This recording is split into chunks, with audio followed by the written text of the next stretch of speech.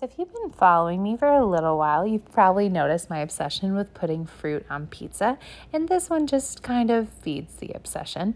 So I'm going to start with a pesto sauce and then a little bit of mozzarella just to kind of hold things down, some red onion and some fresh spinach, and then I'm going to add some fresh cut pears. Now this pear was ripe and it is an Anjou pear, or an Anjou. I don't know how to say that because I'm not usually a big pear fan, but the baby's into them right now, so I had an extra.